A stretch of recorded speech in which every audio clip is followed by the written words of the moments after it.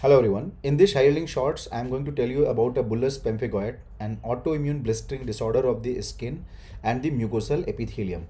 Right? This usually occurs in elderly, and bulla will not rupture easily and they will heal without scarring. In this condition, autoantibodies are formed against hemidesmoproteins, which is consisting of two proteins BPAG1 and BPAG2.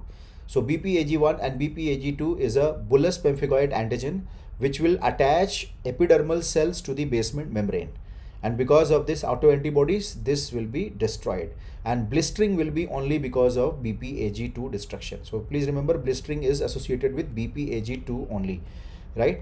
In case of bullous pemphigoid, when you are going to see the clinical case, you are going to find a tense bulla filled with a clear fluid and their epithelium will be intact. As you can see, their epithelium is intact, right? These are all tense bulla with clear fluid, and on histopathological examination you will find there is a epidermis, and below the epidermis there is a clear space which is containing some inflammatory cell. So this clear space is this subepidermal blister.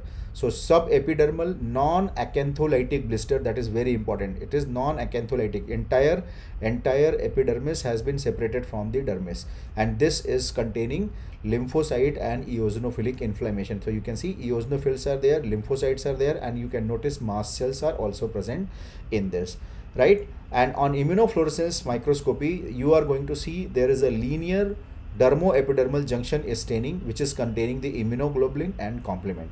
So this type of linear immunostaining, you can see this green line is going on, fluorescent line is going on.